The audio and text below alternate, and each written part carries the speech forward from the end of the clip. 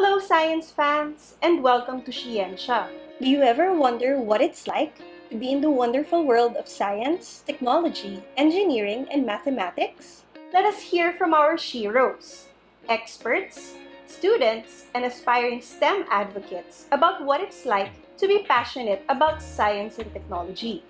Join us in today's episode where we discuss what it's like to be a science communicator in the Philippines. The Philippines, despite its beauty and biodiversity, despite the resilience and loveliness of its people, is not the easiest place to do science in. We often have logistical issues on project implementation because of systemic issues on budget as well as procurement. But then again, these have improved over time. But what's worse, and is more difficult to solve, is that the Filipino people, and even its government officials, seem to so easily disregard scientific advice and funding, and would much rather listen to alternative and fake news from other sources. Of course, this problem is rooted on deep systemic issues on education, literacy, the influence of religion, poverty, and so much more. And as scientists, it is so easy and so tempting to spiral into self-pity and hopelessness. As gigantic as the problem may seem, it doesn't mean that there's nothing we can do to help improve the reputation and acceptance of science in the Philippines. Because you see, beyond our responsibilities in the lab, on field, in the classroom, or in the office, we can also aim to communicate our science better. Now, science communication is special because beyond seeking to inform and increase awareness about scientific principles, it also seeks to cultivate amazement and appreciation of scientific discoveries and arguments. Science communication goes beyond the straightforward presentation of data and translates them to something meaningful, relevant, and powerful. Science communication brings attention to the sciences following two paradigms or mechanisms, through dissemination or through participation. In the context of dissemination, science communication aims to successfully transmit information about science from experts to the public. The most common channel for transmission of this information is formal education. The implications of the focus on formal education includes the initiation in many countries of extensive revisions of national science curricula. So when the Philippines transitioned from K-10 to K-12 education recently, our educators tried to employ the spiral curriculum in order to improve the teaching of the sciences. The spiral curriculum refers to a design where key concepts are presented repeatedly throughout the curriculum, but with deepening layers of complexity or in different applications. The design is advantageous because it allows the students to go through different fields of science throughout their entire stay in elementary or high school. However, due to the inherent biases of the students because they think that science is hard or boring, it actually leads to the students becoming more frustrated with the subject, and also it leads to superficial learning. Our educators are then challenged to find ways to stimulate the interest of our students regardless of what curriculum is being employed. Because after all, the science shouldn't just appeal to the mind, but to the heart as well. And now that we are in the 21st century, beyond the confines of school, we can harness all the power of multimedia. Together with the internet, we have expanded the potential exposure of individuals of all age groups, from books, magazines, and TV, to blogs, social media, and YouTube. But what makes science communication unique compared to the usual means of scientific reporting is its awareness that the worldview or context that a person is grounded in will affect his or her perception of science. And thus, scientific communication goes beyond transmission of facts, but is also about designing the message to maximize the chances of getting attention, sympathy, or acceptance from the target audience. And another powerful mechanism or paradigm of science communication to break the barriers that separate scientists from the rest of the world is through allowing a two-way dialogue between scientists and the general public, or even in the inclusion of a wide number of people when we do our research. Enlisting the public in collecting large quantities of data in many places over long spans of time is called citizen science.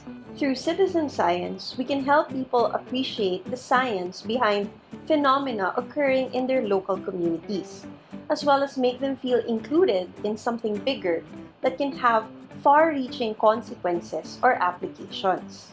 Commercial break! Now, if you're a member of a student organization and are interested to be part of a citizen science venture to bring awareness on how our consumption patterns in this COVID-19 pandemic has aggravated our plastic problem, then clear your schedules for December 11, 2020. We have prepared for you a workshop, contest, and forum that will allow you to help control our plastic pollution problem. Please visit the Eco Squad Goals social media pages on Facebook and Instagram, or email me at shona.abiledo@dlsu.edu.ph to learn about the details. We at DLSU, together with UNESCO, would like to show you that it's worth it to change our behavior so that we can better take care of the environment.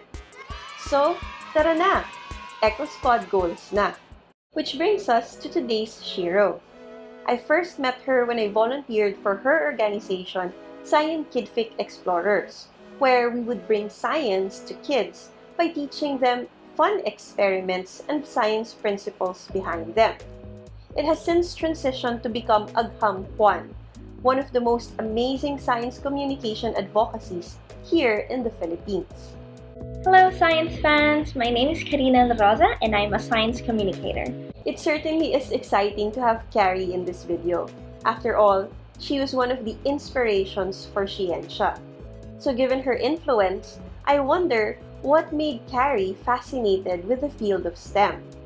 So, I wasn't always passionate about STEM. In fact, I even told myself that I'll be taking psychology back in college to avoid maths, which wasn't really the case at all.